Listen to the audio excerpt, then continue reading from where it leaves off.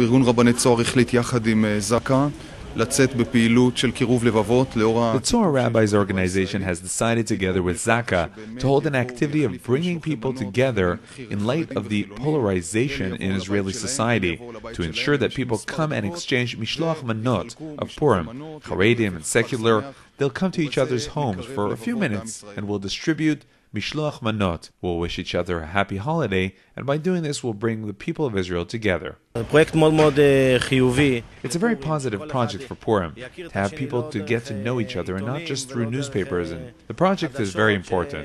Each person can come and give a mishloach manot in my home, and I too on Purim will go to the homes of secular families in Beit Shemesh, give them mishlochei manot and show them the positive side, that one person loves the other.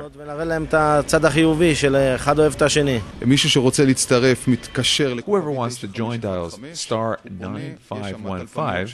We have operators take down their information. Then we make sure to coordinate between the Haredi family and the non-observant family on the day of Purim itself to bring the mishlochei manot. As a resident of Beit Shemesh for the past 17 years, I say that the rift can be repaired.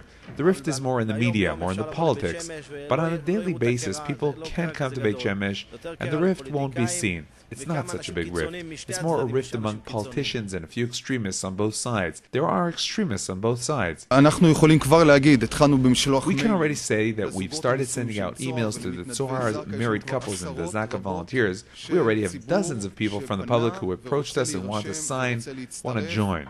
The people of Israel are happy to be with one another. The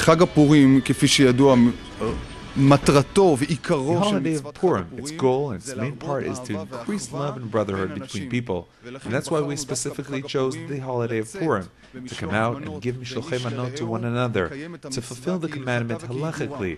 Today it is customary that each person gives to his family and to those who are close to him. But here's the big opportunity to give to the people of Israel at large, and by that take off the masks and bring the people of Israel together.